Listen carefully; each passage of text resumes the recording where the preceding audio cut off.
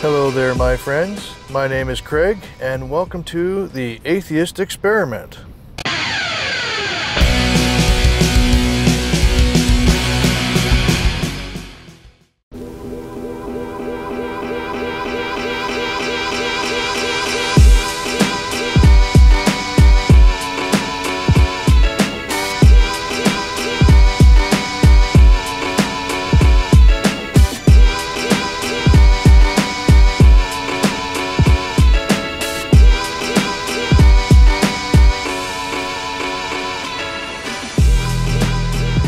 We are going to begin this video by acknowledging that we are walking on Aboriginal land that has been inhabited by Indigenous peoples from the beginning.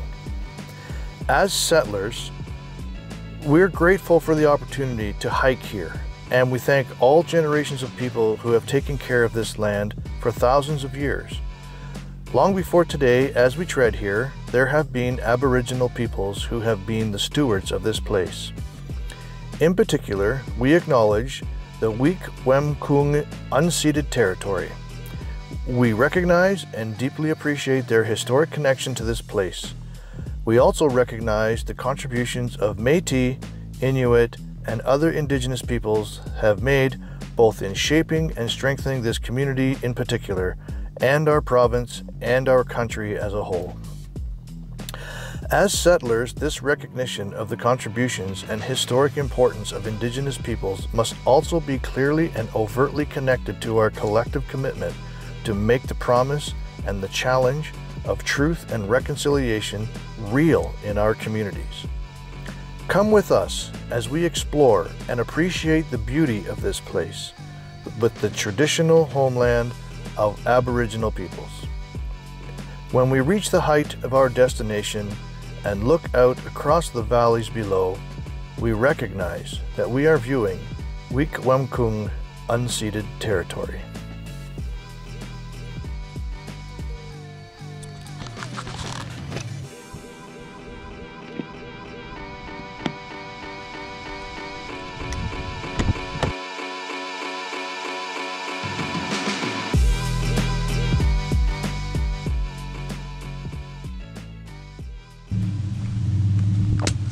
Yeah, well, that didn't last long. Good loop.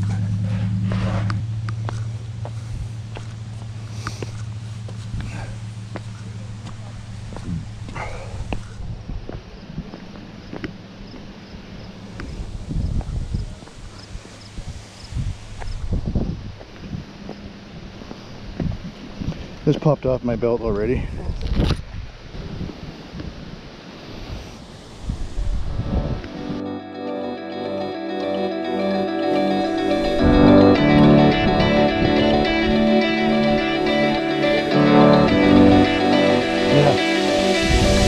Yeah, it wouldn't take much here.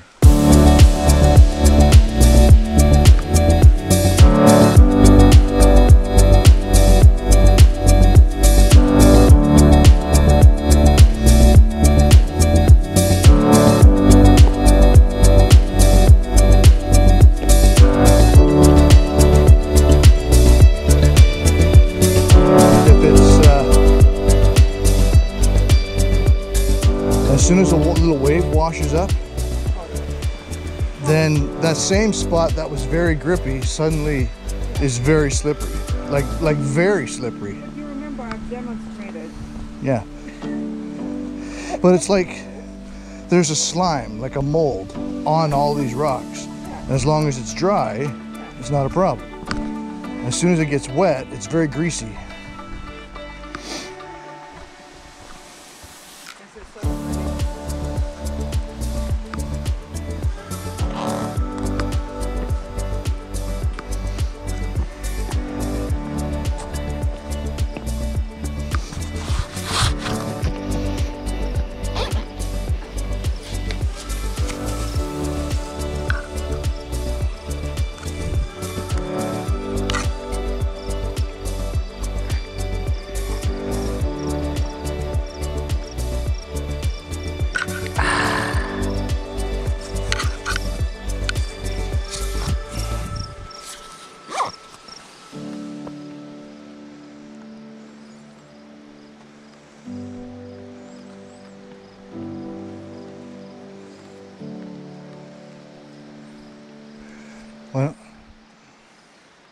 Why don't you give me your camera?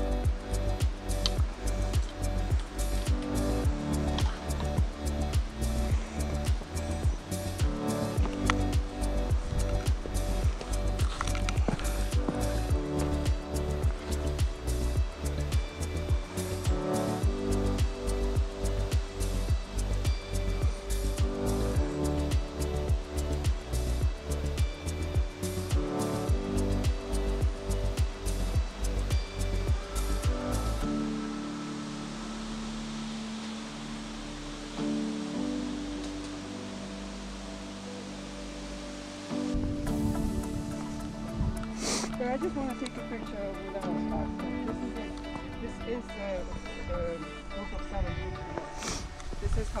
This is the painting. One of the paintings.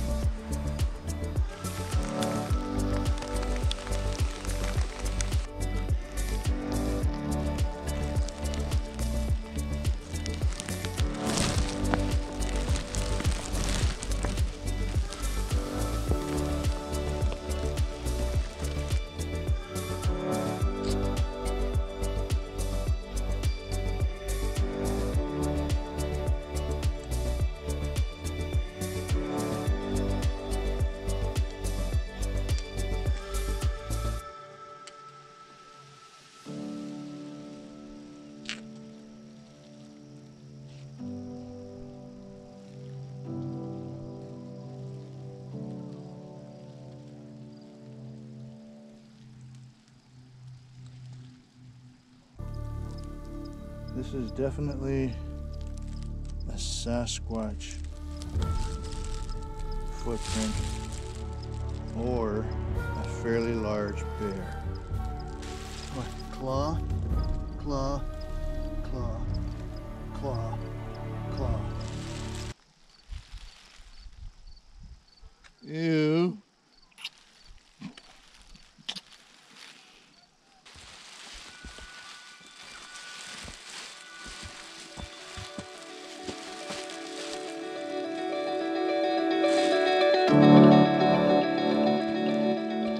I hate the rain, but I still did it, and I enjoyed every minute of it. I hope it is.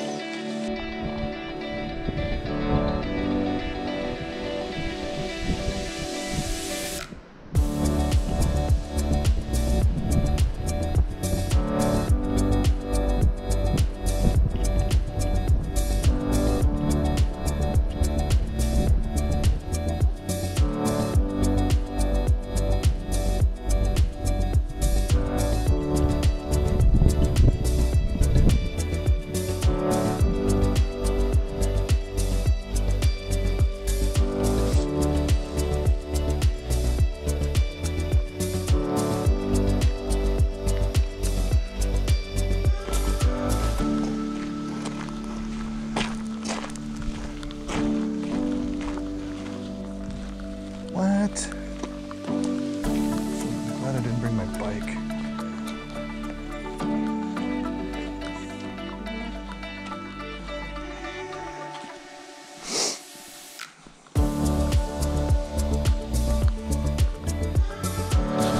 That looks fun too. Did you see how the trees are all in perfect rows? Yes. That's kind of cool. Yeah. I love forests when all the needles have fallen off the trees and made a carpet, and there's no branches on the lower part of the trees. This is why it's so quiet here, because there's carpet.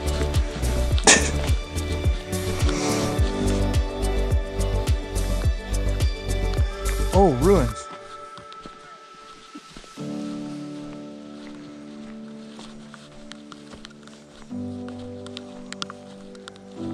What do we have here?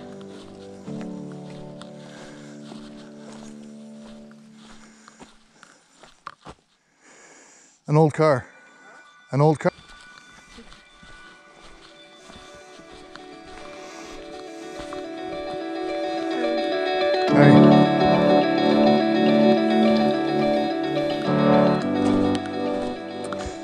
So you know that cairn box that you were having delivered? Cassie did it once and you did it once or something?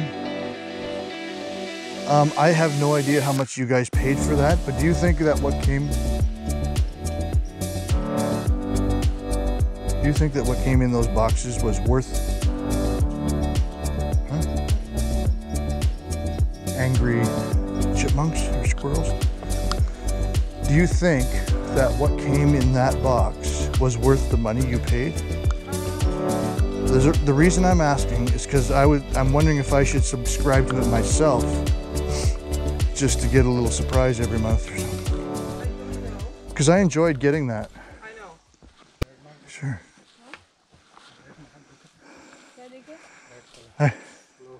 Can you hear it? Yeah. I can hear it too. There's something big over there, cracking trees. I've heard that several times. I heard it 2 or 3 times. And then I wanted them to shut up. Yeah. It's probably a deer. Yeah. Or a moose. It's probably a moose or a deer. Or a bear. You guys don't have anything that makes noise on you? It's a horn. These are air horns for noise, and this is bear spray. Oh, okay. There's an animal path right there. It's a squirrel dropping walnuts. If you like make noise, like if you see something. You know what? Here, take one of these. Yeah. Are you sure? Just have one of those, just in case. All right, thank You you. All know right, how just it push the works? button on top. It makes a big, loud air horn sound. Thank you. Okay. You're welcome. You're welcome. It really sounded like something, though, didn't it? Yeah, I was convinced that when I see a moose.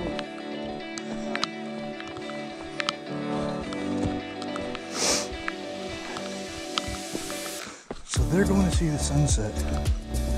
Do they understand that after that happens, it gets dark? You know, oh, maybe they're flat earthers, and they think that when the sun goes down, it doesn't actually go down.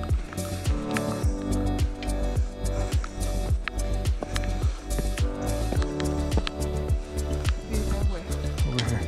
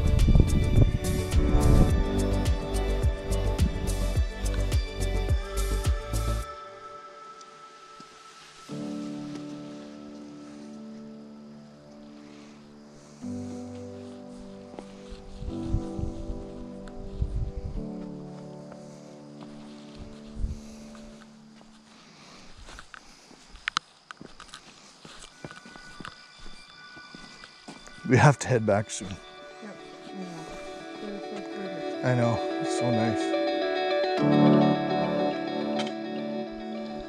See all the mini islands out there?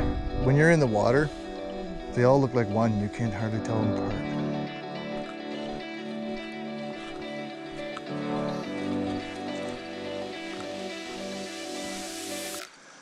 Well, I need my big flashlight. I can't see markers in the dark. Now, I found a trail marker. Okay, as soon as you get down here, we'll put your headlamp on. Here, got it.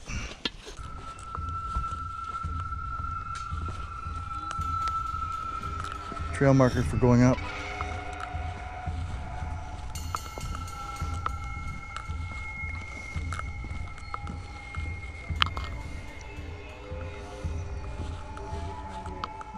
I'm not sure what it is, some weird looking cone.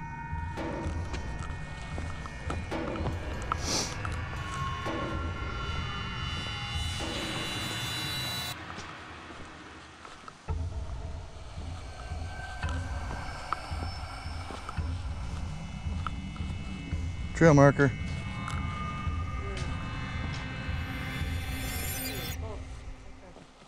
I can't even see you.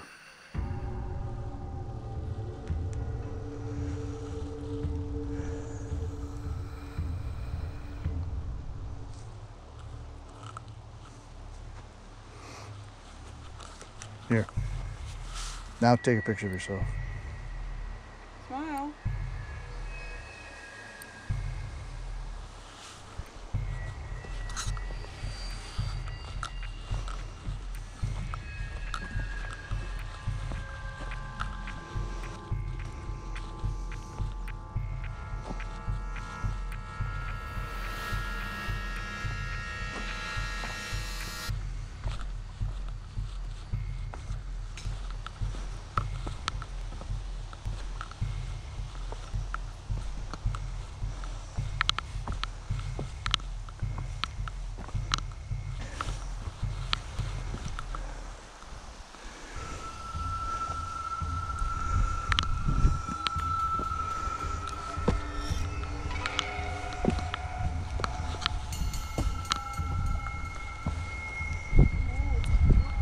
Down there. Yep.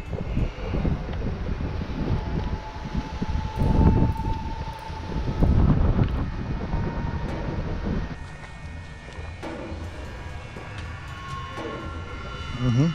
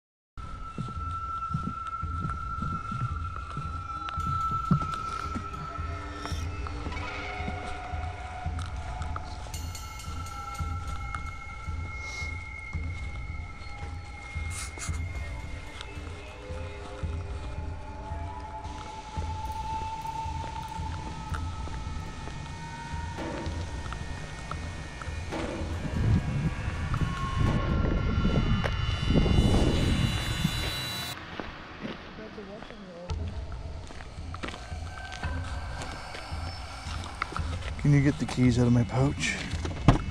Everything has to go in here anyway for us to sleep, so we may as well just put it all in here now. You push the button. What did I do? Any button, any button.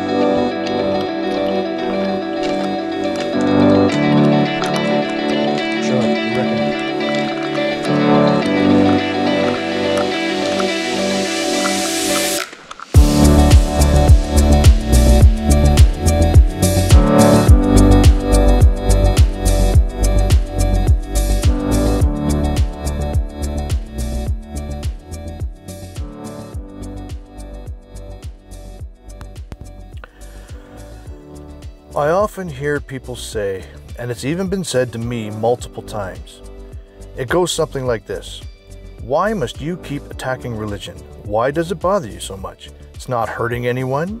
Just keep to yourself and leave it alone. This makes my blood boil. If you can't see the harms that religion causes after it's been brought to your attention, then you're not paying attention. You're in denial and have your head in the sand, or you have performed some amazing mental gymnastics to justify the benefits of your religion. When I was a when I was religious, I probably fell into the first camp, the ones who aren't paying attention. Once I started paying attention, that's when it all started to unravel for me. So, as you may or may not know, I tend to post hard questions on Facebook for theists to answer. I get a few responses on them, some interesting and some very lame. And a little while ago, I posted a question. What harm has religion caused you personally? Now, my online influence is pretty small and insignificant, so I didn't expect a very big response. So I was both surprised and saddened by the responses I received. I almost regretted posting the question because some of the stories people told broke my heart. I'm going to read a few of these to you. I won't read them all because there just isn't enough time. I posted it in 3 different groups and got a total of almost 200 answers. Don't worry, like I said, I'm not going to read them all. But here are a handful of messages that came as a result of my question. So here we go. Some of these are tough to hear, so turn this off now if you think it will be upsetting for you. I'm only using first names, so I don't out anyone without consent, but you can find all of these on Facebook, and I will include a link in the description. Now, Kim says, I'm a woman, so there was the gaslighting of being a descendant of Eve. The weirdness of exalting Sarah for forcing another woman to have a 3-way and then taking her baby. The push to be submissive, not only to your husband, like Ruth, but also to your MIL. Now, I'm not sure what MIL stands for, but I think it's mother-in-law. The reinforcement of the belief that if a perv looked at you, it was your fault. The push to make you a brood cow. The acceptance of violence and maltreatment in relationships. Rick wrote, the beatings from my father for not learning my Bible verses for Sunday school. Not forgetting how he held a knife above my mother in the kitchen, threatening her while she cowered on the floor, screaming at me to go to my room. And just the good Christian upbringing that includes beatings for anything and everything. On a side note, yesterday I went into a variety store and the lady at the counter, who was serving a customer, had a Bible out talking with a customer. I was patiently waiting to pay for my Mentos.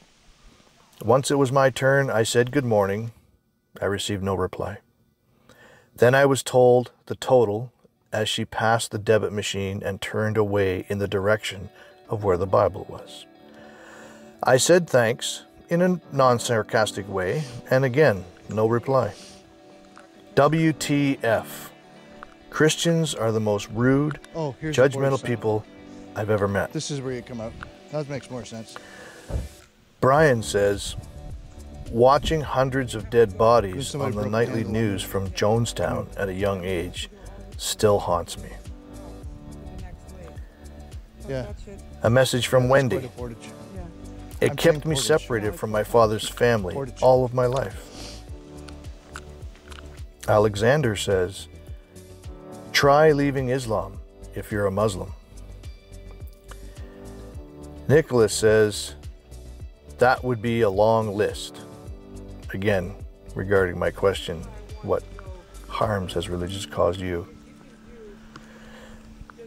Carla writes, well, no, you can't. It has made me feel lonely and isolated because almost everyone around me is religious to some degree. So I can't connect with them on a deep level. Victor just says, lost job. I'd like to hear more about that one. Daisy. It has robbed my mother of the ability to think for herself and caused her to be a pariah of her own family. Nobody wants my Nana at get-togethers because she always says mean-spirited things and judges everyone. Seema, I hope I'm pronouncing your name correctly. Seema writes, a religious government based on Sharia laws expelled me from school and imprisoned the teenage me for 2 years simply for asking questions about certain verses in the Quran, which I thought were overly violent. It forced me into exile. Eric says, I think for me personally it was the fear of going to hell, of having made one little mistake, one little thought crime, that perhaps maybe, though I was mostly good, that I'd still be punished anyways. This fear resulted during my Christian days in compulsions that had me praying every few hours or so for forgiveness, in case maybe I said or thought something slightly unclean. A lot of people I know have no idea how freeing it was for me when I became an atheist. The compulsions didn't stop right away, but over time, my fears have vanished, and I feel more at peace with myself now than ever before. Regine says, I had to frame everything from the context that I am filled with sin, and without Jesus, I am nothing, and also hellbound. So that's abuse, as simple as it sounds. I want a redo. Lisa says, please don't laugh. When I lost my virginity out of marriage, I thought I was going to hell. It led me to a deep depression. And finally, Mark says, my daughter died because she was forced to have an illegal abortion. My son was beaten to death for being gay.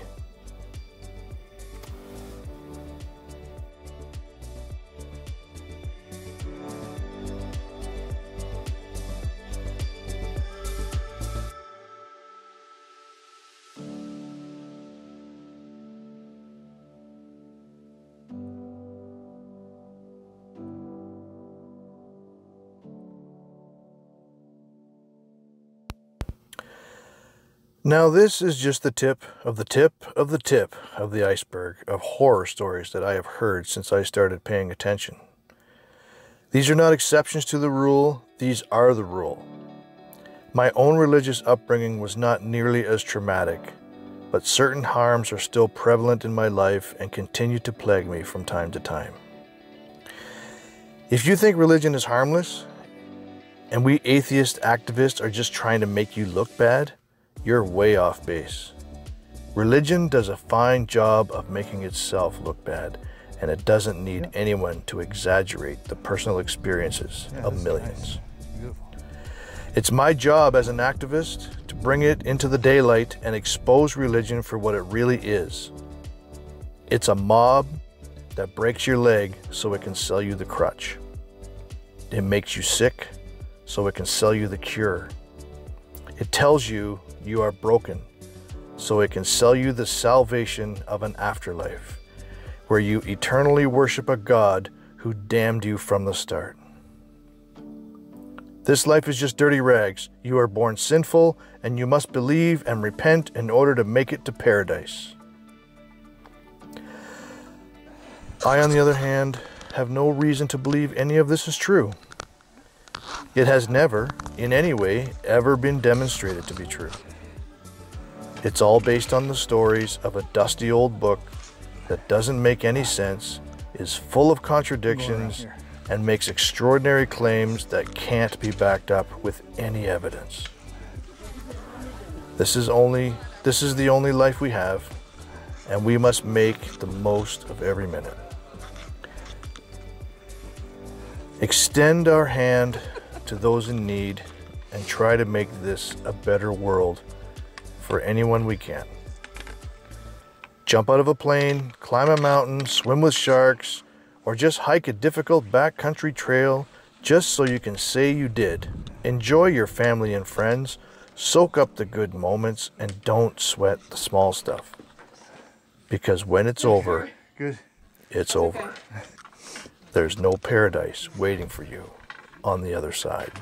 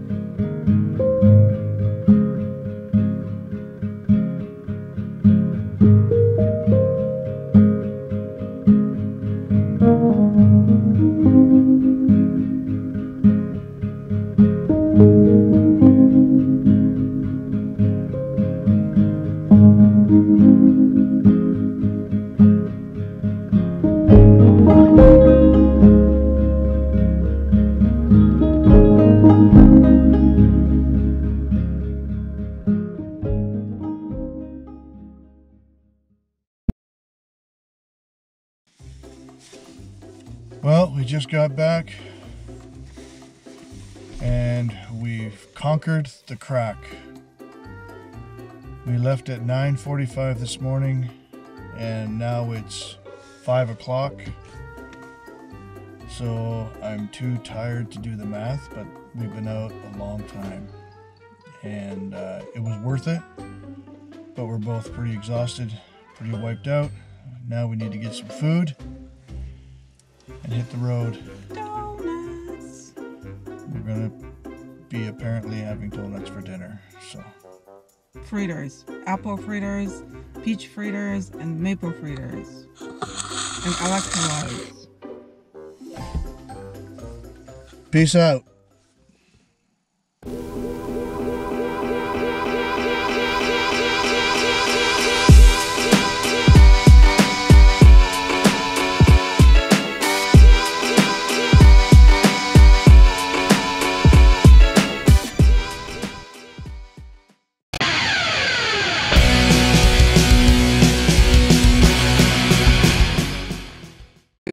Hey there, my friends. If you enjoy my videos and you would like to see more, subscribe. And don't forget to scroll down and hit the little bell so you can get notifications. I will be putting out a video every Sunday evening, and if you like it, hit the like button. And if you don't like it, hit the dislike button. Also, leave a comment and let me know what you think. Catch you next time and have a great week.